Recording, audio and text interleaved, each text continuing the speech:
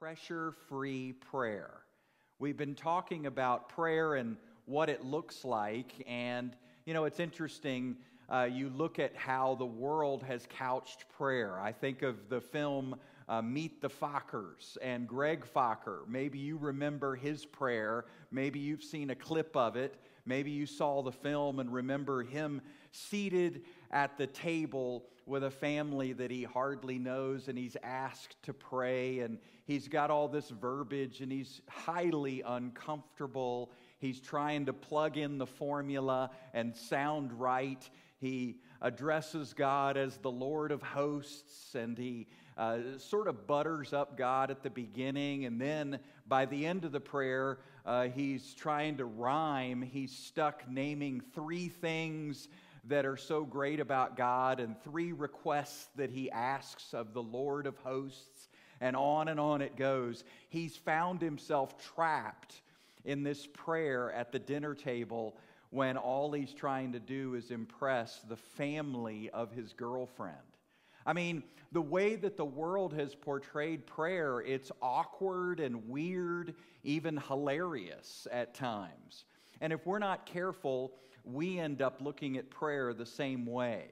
I don't know about you, but I grew up with a lot of pressure about prayer. And that's what we've been seeing in this series. We've already asked questions like, should I pray in tongues? And what is praying in the Spirit? And how do I do it? And am I praying enough? And maybe I should be more demanding in prayer. We've got all these questions, and I don't know if you remember the answers, but fortunately there are solid answers to these questions. Should I pray in tongues? Paul is saying, no, pray with your mind. Pray with understanding. Pray so that other people can hear you and say amen and agree with it because they get it.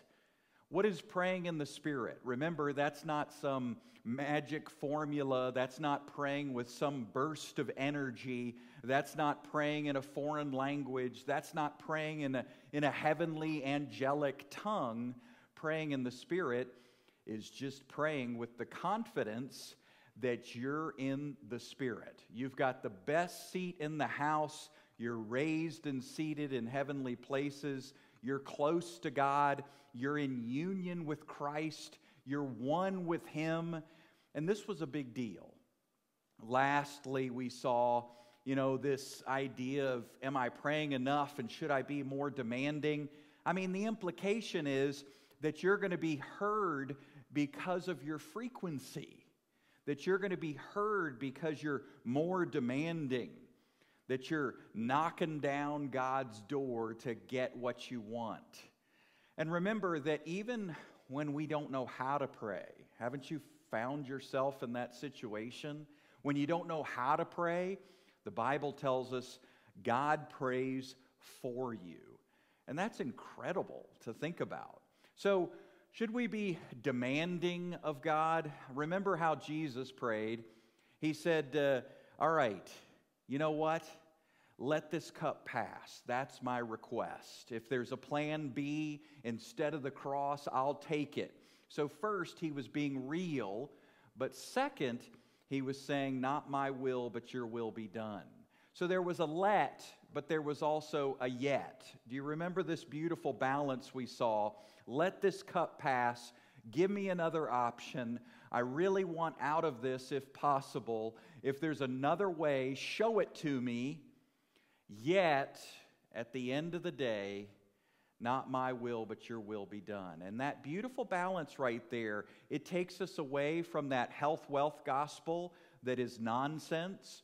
It also takes us away from that passivity of not being willing to talk to God, thinking, well, prayer doesn't matter.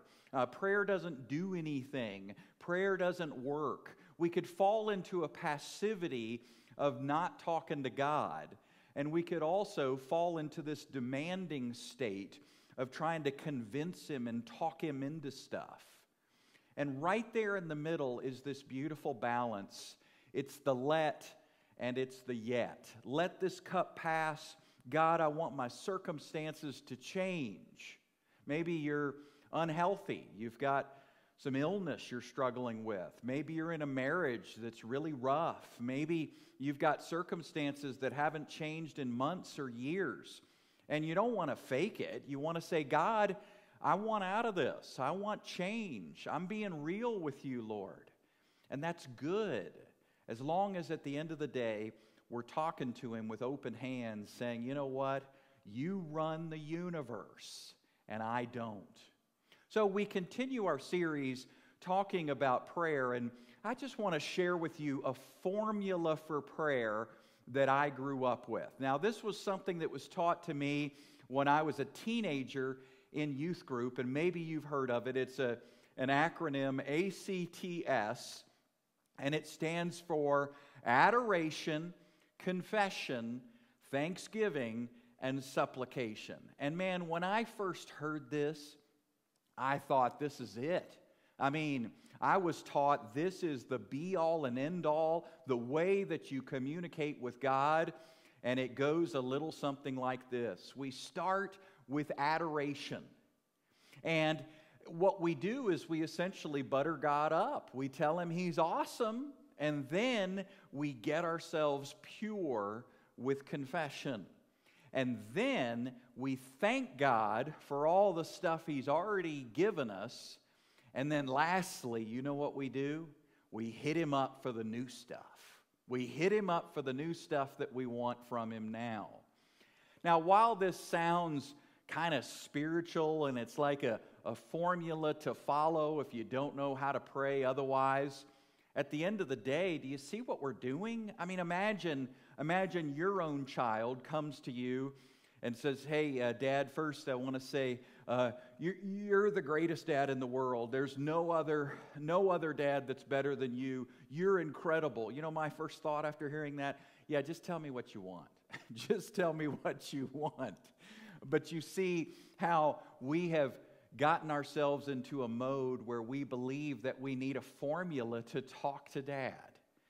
Imagine a human relationship where you just have this formula, this acronym that you work your way through, and part of it is a purification ritual, and then part of it is positive thinking and being thankful, and then the last part is, give me more stuff. Here's what I really want to talk about. And so when we get ourselves in a mode like this, it actually feeds the pressure. I mean, you know, it feeds the idea that we just can't be ourselves. We can't talk to God for real. We can't just lay it out there on the line and just let it be. We need formulas and rituals and repetitive prayers and memorized prayers and ways to access God. It's almost like we're trying to reenact that Verizon commercial. You know what I'm talking about? Can you hear me now? Can you hear me now? Maybe if I rephrase it, can you hear me now? And so we buy into the false notion that if we just say it differently or do it differently, we'll finally get what we want. Because isn't that the goal? It seems like in all of that, that's the goal. I want to get what I want, so show me how to get what I want. And you know, you look back at the prayer of Jesus, open-handed. His attitude was not, give me what I want. And when we realize that's not what prayer is about. Prayer is not about a formula to get what you want. Prayer is about getting in tune with what the God of the universe wants for you, and it's always good. In fact, it's better than you could ask for or imagine. So sometimes we don't know what to ask for. And I don't know about you, but I'm kind of okay with that at this point. I'm tired of asking for what I think I need. And lately, as I shared earlier, I mean, I've been saying, God, would you pray for me today? Pray for me today. Discuss me. And we were saying last week, isn't it beautiful how the Trinity discusses you? That you are dinner table conversation among the Trinity. I think that's amazing. When we don't know how to pray, the Spirit prays for us. Who does He pray to? Well, He prays to the Father. He prays to the Son. The entire Trinity is happy to discuss you. And isn't that cool to know that you are prayed for all the time? And even when you don't have a friend or a buddy praying for you, the God of the universe prays for you with groanings that are too deep for words, asking for things that you don't even know how to express. That's pretty incredible to think about.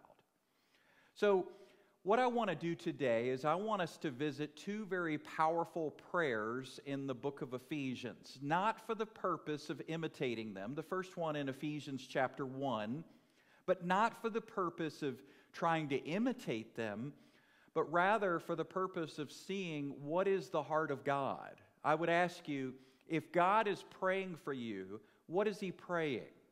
Is He praying for that new car? Is He praying for a new house? Is He praying for something materialistic, something that is on planet Earth that's a circumstance change? Well, maybe. I'm not going to say He's not. But I think there is something deeper that God prays for you. When the Trinity discusses you, it's deeper than different circumstances. And so today, as we look at two different prayers given to us by the Apostle Paul in the book of Ephesians, we're going to gain some insight, not into magic words to get what you want. That's not what this is about. It's really about, if this is inspired Scripture, and these are prayers within that Scripture, then apparently this is a little glimpse into Daddy's heart for you. So let's talk about this, because I don't know about you, I'm tired of the grocery list. I'm tired of prayers that feel like a laundry list of things that I'm begging and pleading for with a little "in Jesus' name" tacked on the end. I want to know what God is thinking. I want to know what He's up to. I want to know what He's most excited about, so that I can enter into that and get it better and celebrate it with Him. So let's jump into Ephesians chapter 1, verse 15. For this reason, I too, having heard of the faith in the Lord Jesus which exists among you, and your love for all the saints, he says, I do not cease giving thanks for you while making mention of you in my prayers. So, first, we're just getting ready to see this prayer. I mean, there's a description of this prayer that apparently Paul has been praying, and he's been phrasing it different ways, but it's been on his heart for some time, and it relates to giving thanks for the body. Thank you, God, that I'm not alone. Thank you that I'm surrounded by people who are in Christ just like me. Thank you that I don't have to be a Lone Ranger Christian. And thank you that there's a sincere love in the body of Christ that is different than the world. So, it's interesting because the way we approach prayer, we don't always approach it looking to give thanks. And it's not that it's magical, that we need to be in positive thinking and it's just going to recharge us if we speak it. But there is something healthy about giving thanks for the body of Christ and giving thanks for the people in your life. Maybe the people in your family are believers, or maybe this is your only family in Christ right here in this congregation. I don't know your situation, but looking to your right and looking to your left, there are people around you that care about you. And if you need to test that, I would encourage you to reach out when you're in trouble and let us know how we can help and counsel and comfort and guide you into your next step in life. We really are here for you, and the body of Christ is here for you. But there's a peace in knowing that you're not alone. And I think that can be expressed. Father, show me my friends. Show me the people that care about me. Give me eyes to see those who are in Christ that I'm connected to. Thank you, Father. I'm not going to believe the enemy's lie that I'm alone in this world. Paul goes on that the God of our Lord Jesus Christ, the Father of glory, may give you a spirit of wisdom and of revelation in the knowledge of Him. I've been praying for better circumstances. Haven't you? I mean, I've been praying for, getting better from illness, getting better from physical conditions that I struggle with. I've been praying for different situations, whether it be financial or physical or in my family and among my friends. I've been praying for circumstances to change. Most of my Christian life, I've been praying about those kind of things. And we don't need to feel bad about that. We should feel good that we get to say whatever comes to mind. But again, what is God's heart here? Look at this. It is the wisdom and revelation of the knowledge of Him. So what if I started including in my prayers, Father, I want to know Jesus and all that it means to know Jesus. I mean, I know Jesus, but I want to know Jesus.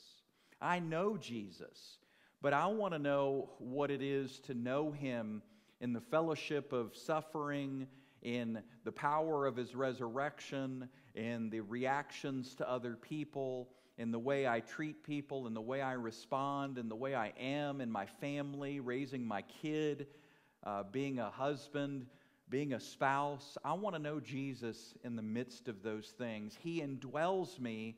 So what does it mean for Him to be expressed? Him to be expressed at work and at school and in my home life. I want to know Jesus in everything. You know, God, that thing I've been struggling with, the thing where I can't seem to find an answer. I keep responding poorly. I feel like a rat going down the same channel of the maze over and over, and I just keep getting electrocuted. I keep getting burned over and over, the same reactions that don't work, and it's driving people apart. God, I want to know You in that. I want to know Your peace. I want to know Your joy. I want to know Your love and Your kindness. I want to know how to express Jesus. I want the knowledge of Jesus in this situation. Have you prayed prayers like that? Jesus, show me You in this. Even in this, I want to know You most of all. Paul says, I pray that the eyes of your heart may be enlightened so that you will know what is the hope of His calling, what are the riches of the glory of His inheritance in the saints. So, I don't know about you, but sometimes I've prayed things and I hear nothing. Have you ever prayed something and you hear nothing? It's just like crickets. There's an absolute silence. The only thing you hear is the rumbling of your own tummy. And so we can get frustrated. God, why aren't You speaking? And, you know, it kind of reminds me of the walkie-talkies, you know, the ones we had as kids. You're trying to plug in the right formula, and you're trying to push the button at the right time, and you're talking when they're talking, and you can't hear because you got the button pressed instead of letting go. And we're just trying to make this interaction between heaven and earth work.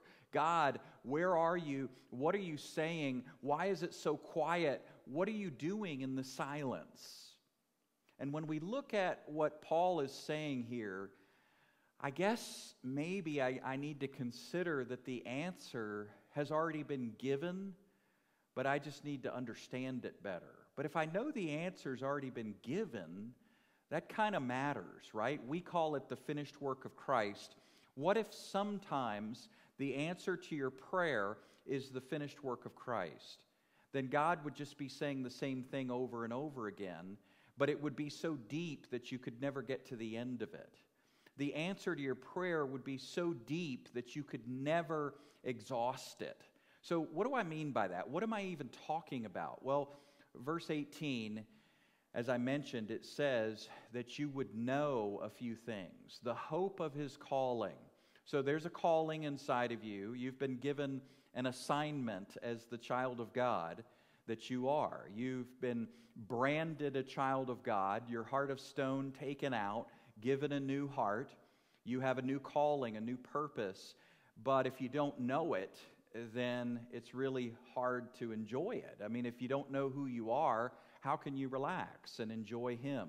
Secondly, there's something here at the very end of verse 18 that's pretty profound. He's saying, I want you to know the riches of the glory of His inheritance in the saints. Boy, that's a mouthful. It is, honestly, isn't it? And it could just be a hodgepodge of spiritual gobbledygook if we are not careful. I mean, what is he saying? Well, first, what's an inheritance? An inheritance is when somebody dies and they leave it to you. So who died? Jesus died. He left an inheritance. Where is it? Oh, it says right there, it's in the saints. The inheritance is in the saints. I'm always thinking about an inheritance in heaven. He's talking about an inheritance that is in the saints. So what's the problem? Why is he praying? He's praying not that there would be an inheritance. He's praying that we would see it, that we would see how big the riches of this glory really are in us, right here, right now. I need to know my value. The world doesn't value me. The world measures you. They judge you according to your family name. They judge you according to your wealth, your social status. They judge you according to what you do for a living. They judge you as a VIP or a not so VIP according to certain standards. We call that the flesh, your resume in the world.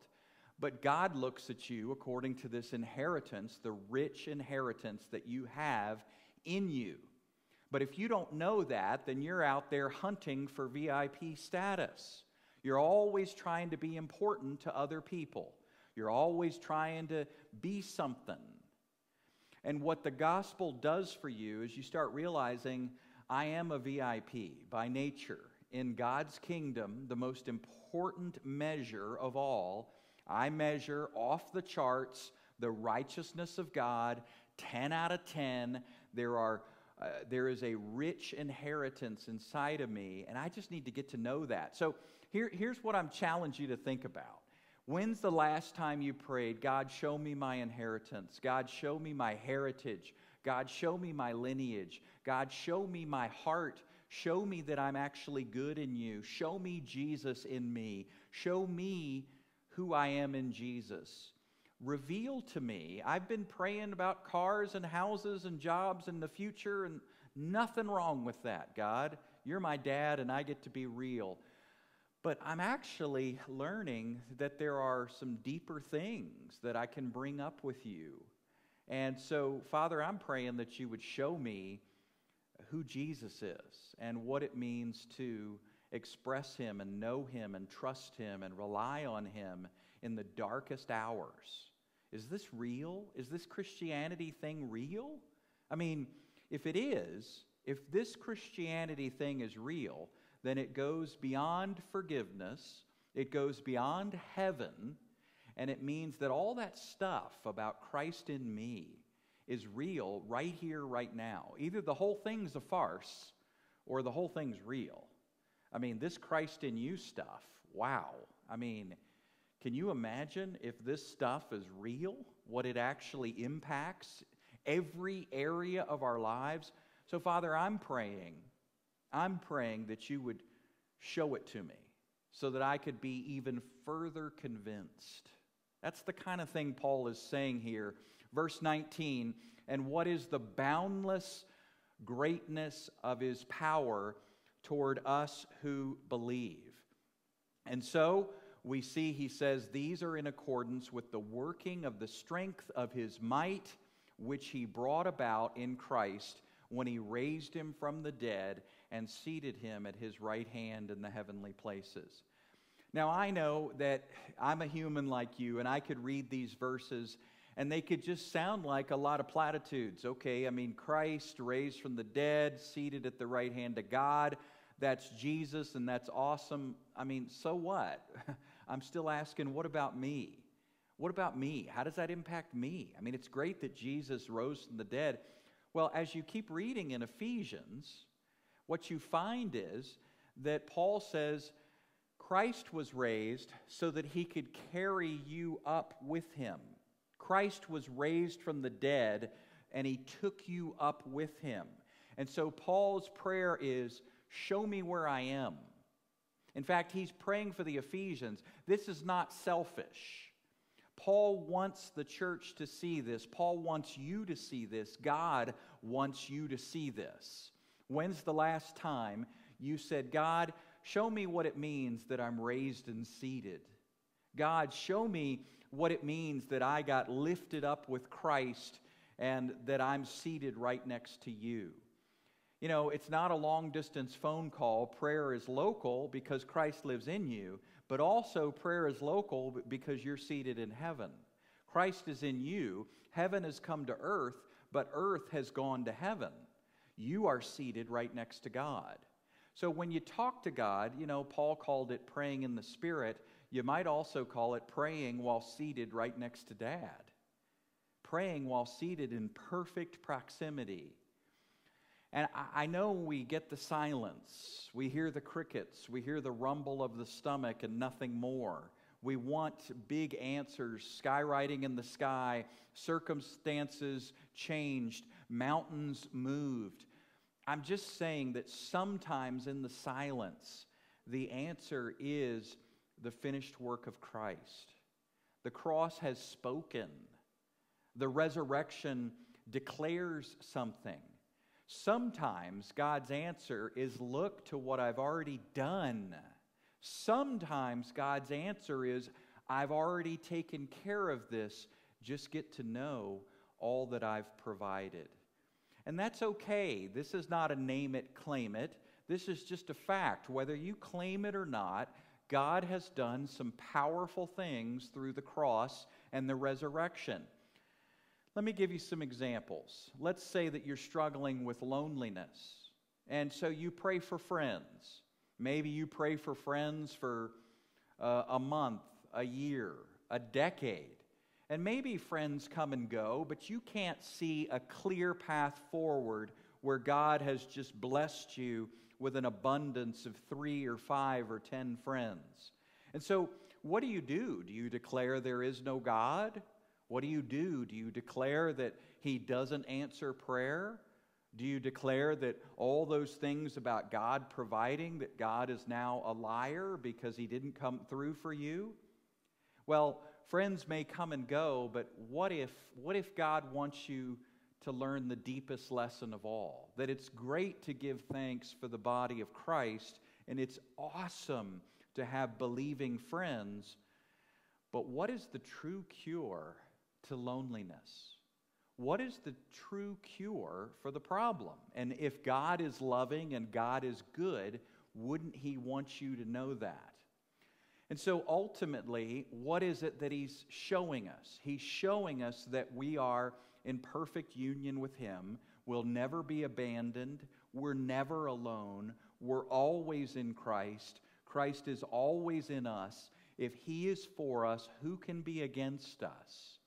And I'm not saying that we go off on some island with some sort of superficial Gnostic type thought of, you know, all I need is the spiritual. No, we are physical and we are emotional and we need conversation and we need friends. But I am saying that there is a deeper answer to all of our needs, and that answer has already been provided. Sometimes you're praying for something, waiting for the response, and the response is the finished work of Christ. Does that make sense? So my hope and prayer this morning is that you would be encouraged that when you hear silence, sometimes the answer is what Jesus has already done. All right, let's look at this second prayer as we conclude.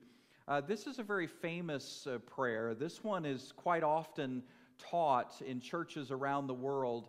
We'll take just a few minutes with it. Paul says, I bend my knees before the Father, from whom every family in heaven and on earth derives its name. And so we see there that we have a family name, and we're in the family of God. And you talking about a pedigree, you're talking about a lineage and a heritage. Well, there it is. We have a heavenly identity and a heavenly heritage. He goes on, he says that He would grant you, according to the riches of His glory, to be strengthened with power through His Spirit in the inner self. All right, so what is he praying for so far? God, I want to be strengthened. I want them to be encouraged and strengthened. I mean, he comes right out with it. Hey, Paul, where's your formula? Where's the ACTS? Where's the purification ritual? Where's the plug-in formula where you got to push the button at the right time and fire up your prayer and get what you want? Paul's not into that. He's saying, hey, you guys are weakened. You guys need to be strengthened. Let's just pray for what we need. Father, I want to be strengthened, and I ask that they might be strengthened by the Holy Spirit in the inner self. Notice, this is not asking for more of the Spirit. Recently, I got a phone call on the radio program, and someone was sharing their thoughts about difficulty and trial, and they said, we got to invite the Spirit. And I said, hang on, I hear you. I hear the heart of what you're saying. We want the Spirit involved. We want the Spirit to counsel and guide us. But as far as getting the Spirit, maybe that's not what you mean, but as far as getting more of the Spirit, we don't need to invite the Spirit because we've already got the Spirit in the inner self. What we do need is to be strengthened by the Spirit. You know, one time a few years back, I had a Pepsi bottle up here, and it was a big 2-liter bottle, and it had a cap on it real tight, and I shook it up, and you know what happened? Well, there was no more Pepsi entering the bottle. There was no more liquid going in. But on the inside, all that Pepsi got stirred up, and it started to fizz up toward the top. So that's the kind of thing that Paul is talking about here. We don't need more of the Spirit, but we need to be strengthened by the Spirit that is already living in us. So let Him fizz up, if you will. Let Him be active on the inside, giving you strength. Verse 17, so that Christ may dwell in your hearts through faith, and that you, being rooted and grounded in love, may be able to comprehend with all the saints what is the width and length and height and depth, and to know the love of Christ, which surpasses knowledge, that you may be filled to all the fullness of God. Now to Him who is able to do far more abundantly beyond all that we ask or think, according to the power that works within us, to Him be the glory in the church and in Christ Jesus to all generations forever and ever. Wow, this is an eloquent prayer. I mean, you could be intimidated by it if you're not careful. Are we trying to look at the verbiage and imitate it? Are we trying to say what Paul said and pray what Paul prayed? That's not really the goal here. That's not really what's going on here. What we're doing here is we're saying, hey, do you see the topic? I mean, just look at what he prays for. I want you to know how gigantic the love of God is. I want you to be strengthened by the power of God's love. It's not selfish. So, you see these prayers in Ephesians, and they tell us a great deal. I mean, they tell us that when we pray, let's pray in the new way. Let's pray in the new covenant way. Let's be real. Let's also be open-handed. Let's ditch formulas. Let's recognize that we don't approach God in some sort of robotic or formulaic manner. Let's be transparent and real, talking to Him about circumstances. But I would call your attention to the deepest of prayers. How can I say they're deeper? Well, because they're about Jesus. That's why. How many times are we praying about Jesus? How many times are we looking to know Jesus in a certain situation and asking God to reveal Jesus in that? Show me your love. Show me my inheritance. Show me the riches that are in the saints. Show me your love among those around me. But most of all, show me your love as it dwells within me. I want to be strengthened by your grace. I want to be strengthened by your goodness. I want to believe you even more than I did yesterday. Convince me. Go ahead and talk me into it. Talk me into your great love. And when we hear the silence in response to that, don't be discouraged, because it is not silence. The cross speaks. The resurrection declares that the answer to many of our prayers has already been provided. Christ in you, the riches of His glory in the saints. Get to know who you are in Him. Get to know who He is in you. Let's pray. Father, we thank you for circumstances that change. We thank you for good health. We thank you when we are provided for materially. We thank you that we have a roof over our heads. We have clothes on our back. We thank you for material things. We are grateful for those things. We thank you when our kids do well, when our kids are healthy, and we thank you when our family is safe. We're grateful for all these things. We really, really are. Yet we want to go deeper with you in understanding your heart for us. What are you praying? When you, the Trinity, when you discuss us, what is the topic? Where do you have us headed? What's on your heart and your mind? Father, that's what we want to connect with. We want to know your agenda. And today, Father, we've seen you want us to know your presence. You want us to know your power. You want us to believe you. You want us to know your love. You want us to know that the cross has spoken, that the resurrection has declared your glory and your goodness and your kindness toward us, that you're for us, not against us. We thank you for your support, for your counsel, for your presence, for your guidance.